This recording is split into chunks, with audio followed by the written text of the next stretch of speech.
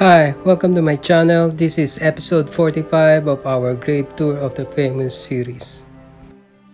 This time we searched and found the grave of the legendary singer, songwriter, actor, comedian, and once dubbed as Visayan Jukebox King. In today's grave tour, let us remember, celebrate the life, and visit virtually the final resting place of Yoyoy Villame at Calape Catholic Cemetery, located in the town of Calape in the province of Bohol.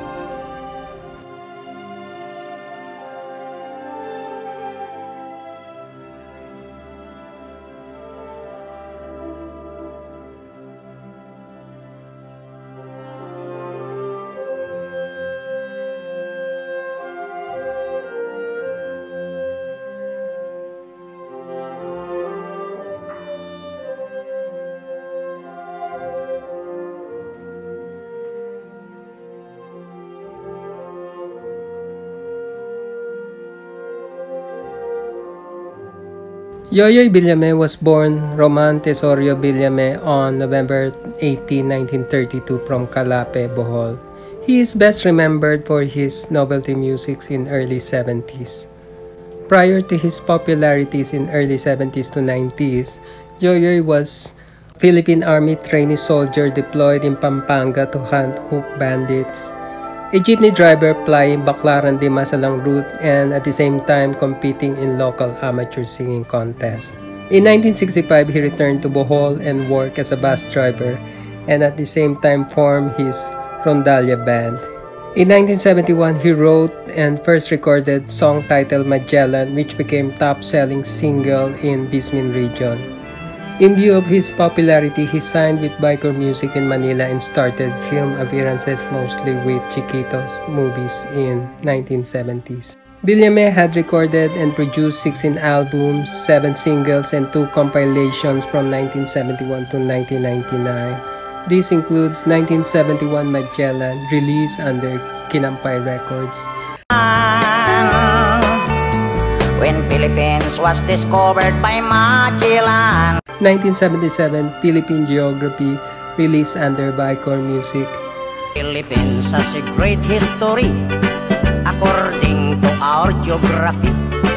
1980 Butchikik, released under Biker Music.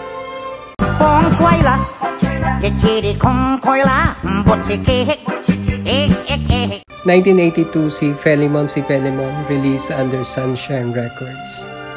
Si Filimon, na masul sa kadagatan, nakakuha.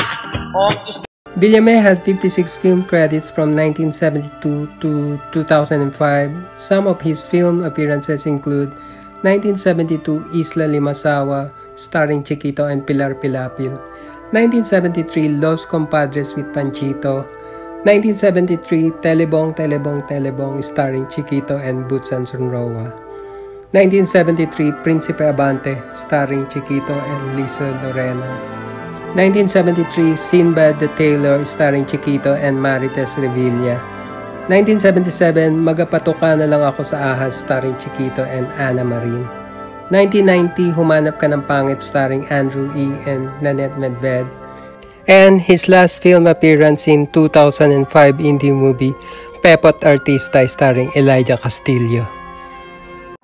Maniwala ka, Estela. Ipinangako ko sa iyo. Kahit araw at gabi ay magtatrabaho ko. Magtagumpay lamang iyong kandidatura. Gagawin ko yan. Salamat, Tembong. Umasa ka, Estela. Pag ito ang tinanghal na reyna ng kagandahan, aalayan kita ng isang hindi pangkaraniwan tulad. Ganito lang hindi pa nadidinig ng buong bansang Pilipinas. Salamat, Tembong. At pag ikaw natalo, bawasan mo ng pangalan kong Tembong. O ano naman na ibabawas ko? Gawin mo na yung Bong. Inuulit ko. Gagawin ko lahat ang magagawa ko para manalo ka sa iyong kandidatura. Salamat, Tembong. Ito paano? Estela, wala ka na ba isasagot sa akin? Kung hindi, salamat, Tembong. Eh paano? Yun lang naman ang mali kong isagot sa mga sinasabi mo eh. Estela, humigit kumulang alam mo naman ang niloloot sa'yo. Kaya, Kahit na anong tanong ko sa'yo, kahit na hindi tungkol sa pag-ibig, sumugot ka lang ng oo. Ibig sapat na para makapagbigay. Pero ganun pa mga kaibigan, tingnan natin ang kanyang kakayahan mga kaibigan. Si Yoyoy Villame!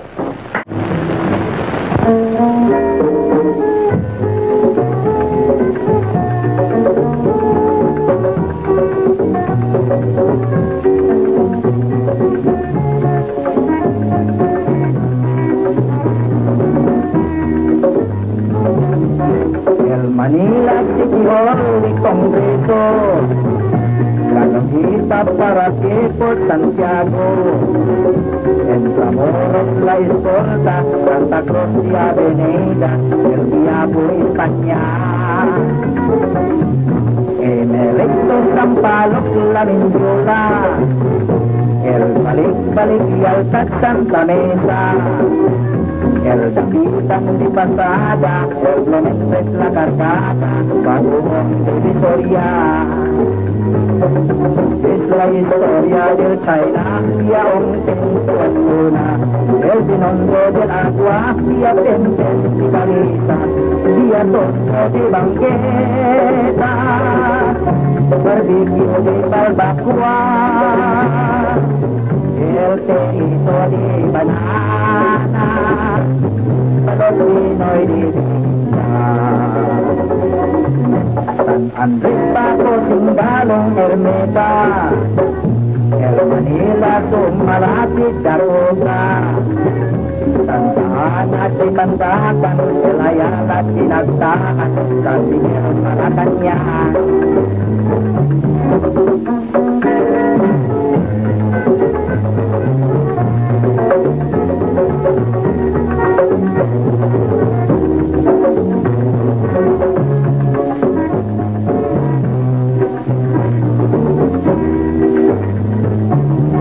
La historia del Sierra, demostración de Venezuela, Sab Avenue, Vito Cross y la Vía Malaya, siguen demostraciones, los senados del Congreso, el reclamo del juez, el Malatamaíz. En el pueblo la comida sin llamar, el ramen es lo malas, el merienda de mayabas, el tajo a las cosas, el yumao San Nicolás, el yumao San Nicolás, en las islas de Manila, el yumao San Nicolás.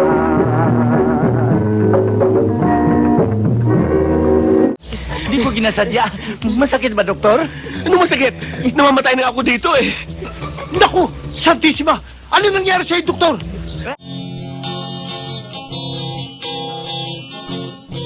Mag-exercise tayo tuwing umaga, tuwing umaga, tuwing umaga.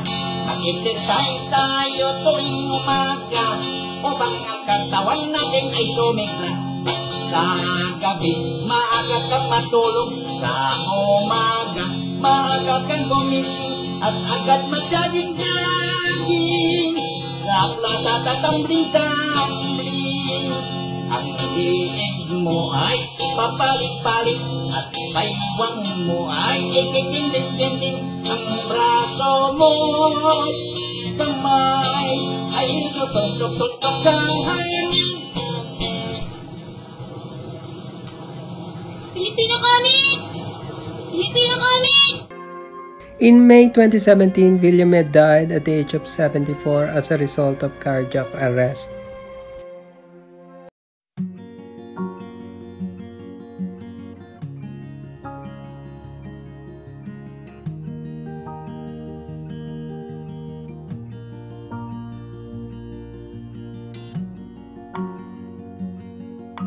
In the next episodes, please watch for the video of our Loyola Memorial Park Sucat Gravetour.